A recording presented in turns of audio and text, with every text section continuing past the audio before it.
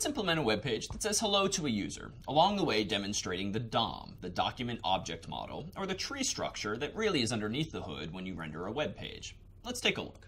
Here in dom-0.html, notice that inside of the page's body, I have a form tag, the unique identifier for which is quote-unquote demo.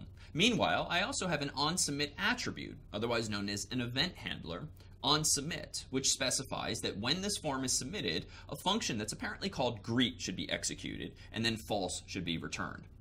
Why false? Well, I don't actually want to submit this form to a remote web server in the traditional way. I want to circumvent that form submission and do something with it client-side using JavaScript.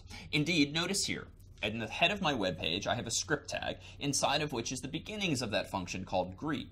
What do I actually want to do?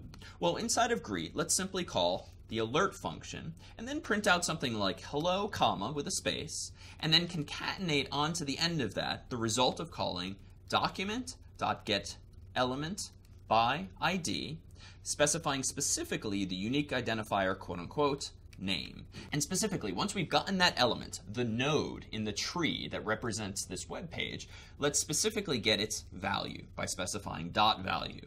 And then just for fun, let's concatenate onto the end of that an exclamation point. Let's now save this file, open it in a browser, and see a hello. http://localhost/dom0.html. There's that form. Let's go ahead and type in my name, followed by clicking submit. And there we see, hello, David. That's me.